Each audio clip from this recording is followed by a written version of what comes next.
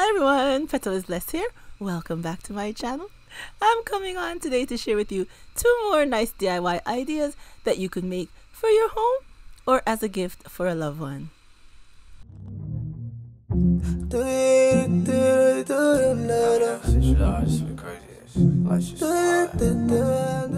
Hey everyone, today's video is sponsored by Htvront.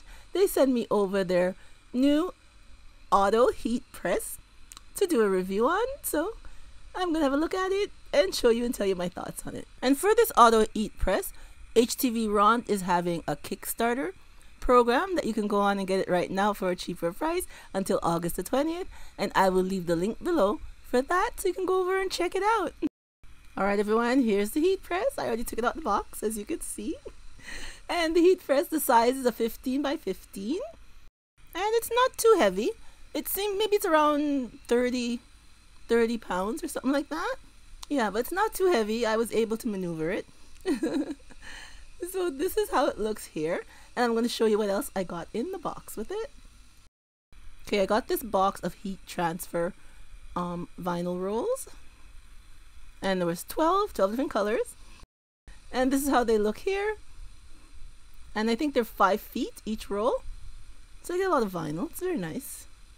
And I also got this light green weeder. Nice. And I also got this pack of vinyl.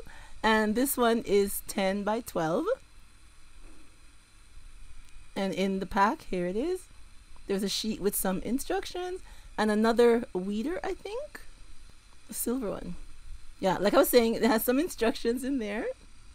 And I got a Teflon sheet with it. And a lot more other colors with the iron-on vinyls. Okay, here is the machine. There's the power button, so I'm going to press that to turn it on. This button here is to set the temperature that you want it to press at. This is the timer for how much seconds, and then we have the up and the down, plus and minus, and the R flashes when before it reaches the temperature. It flashes red. First button is for settings that they already have. The second one you can customize your own settings, and the A right here is for auto. And all you have to do is pull out the tray, and the tray is 15 by 15. I love it. It's so easy. You pull it out, you push it back in. That's all you have to do. So okay, it's almost at the temperature now. See, the R went from red to green. That means the temperature is ready to go. So when you have your stuff in there, all you have to do is just press the R, and it closes the machine. It presses for the time that you want it to. Okay everyone, I'm just speeding up this clip with the time so it goes faster. And then it just lifts up. You don't have to do anything. All you have to do is just pull your stuff back out. It's as easy as that. Isn't that neat? So now let's get started with today's DIY. Okay, I have this 12 by 16 canvas that we're going to do our DIY with today. So I have my images that I cut from Cricut Design Space. So we are just going to set up our machine and press them onto our canvas. Okay, so I'm pressing this one first.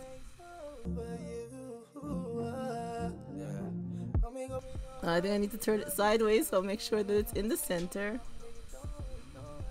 Okay, there we go. Now your girl has got to get some heat tape. They have tape that you use for iron-ons. I need to get some. I really do. But I'll just do my best today. Hopefully it stays down.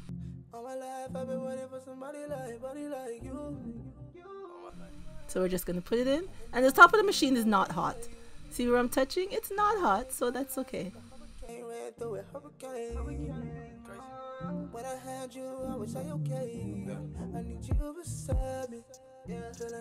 Okay.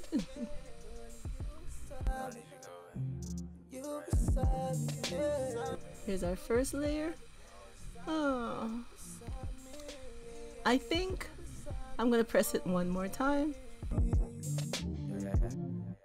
When I had you, I was okay. You told me Girl, I would wait for you like all day. Now I got a much different frame of mind. If you need advice. Okay, I think I need to do like what I do with this when I use the small heat press and I'm doing canvas. I put a little tablecloth in there so the canvas is level, because the centerpiece is not pressing on anything, so it's making it kind of hard for the machine to really press on it really good. So now that I put the piece of tablecloth in there, I think it will be much better. And this machine gauges the pressure level for you, and it's really good for sublimations, I think they call it. Yeah, it's good for that. Your girl doesn't know how to do that as yet. I am going to learn. So I think when nothing was in there, it wasn't picking up the pressure level right, but now it is.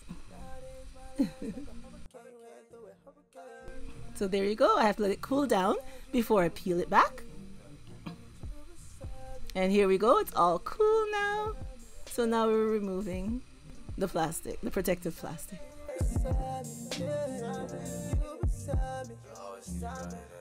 There we go. Really nice. So now I'm going to put the last piece, which is the glitter vinyl. So I'm just placing it. Like I said, see how it's lifting up? I need the heat tape. I really do. Your girl has to go on Amazon and order some. Or I might get some from Htvront. I think when I was on their site, I saw they had heat tape too. Yeah, so I need to pick up some. So we're pushing it in now. All the way back. And then we're going to press the green button to start our press time.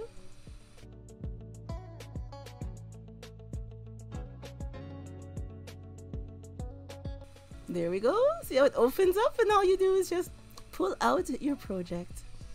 Nice and easy. So we have to let it cool a bit.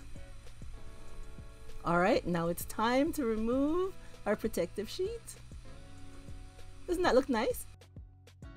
Okay, so now it's time to add a little bit more to our decor, to our canvas. I have this silver spike bling here, and I'll be using some E6000, and I cut a piece of it into strips, and I'll be adding it to our vase decor.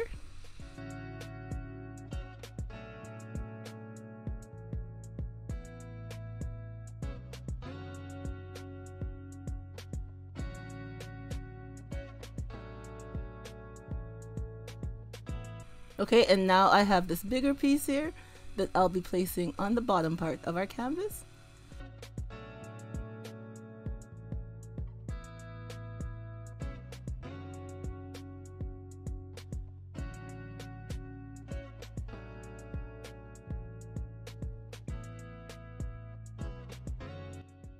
Okay, so now I'm going to add one of my favorite gems from Totally Dazzled using some E6000 to our canvas.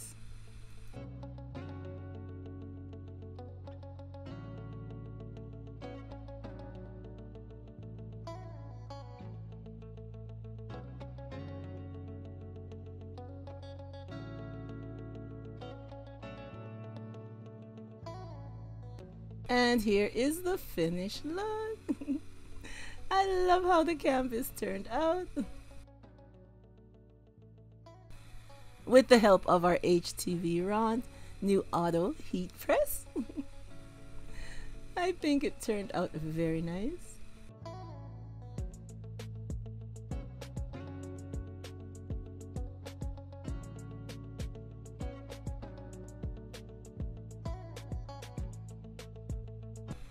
So leave me a comment down below and tell me what you think of today's DIY canvas decor. And on to DIY number 2. These are the items that we're using. Okay, I have this vase here from the Dollar Tree. And I'll be using some painter's tape to tape off our vase. And I'll be using some black paint and paint our vase. Now I'm just going to get to painting the vase and let it dry, and I'll get back to you guys. Okay, Now the vase is all painted and dried. And this is how it looks out. I did a DIY with like this before, and I love how it turned out, so I decided to do another one. So we're going to be using some of the same spike bling, like what I used on the canvas. And I'll be using some E6000 to glue it down. So I cut it into strips and I just apply the E6000. And then we're just going to add it to our jar, going all around.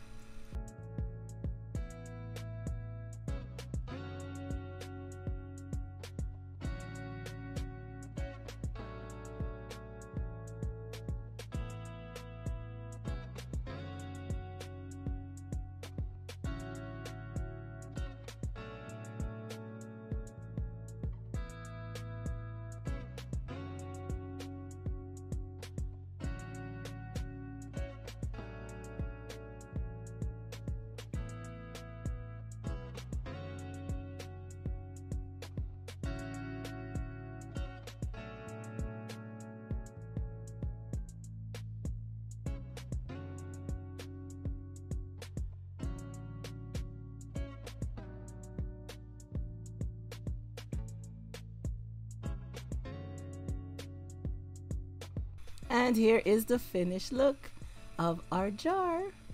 I think it looks absolutely beautiful. I love it with the spikes. OMG.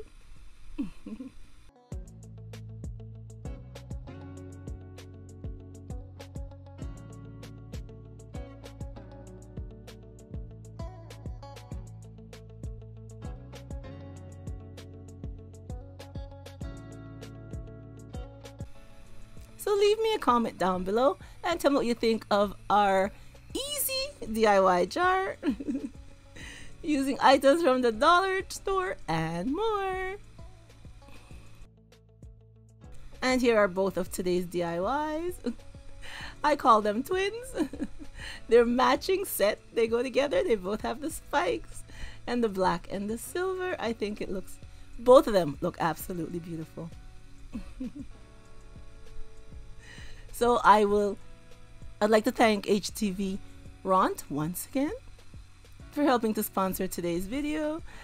I'll leave the link below to their Kickstarter program for you to go over and check it out. Right now until August 20th, it's $168. After that, the price will go up.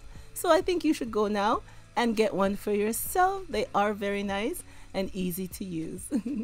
All right, everyone, that's all your girls got for you today. And please remember, as always, to stay blessed from Petalisbless, and I will catch you on the next one. Bye-bye, everyone.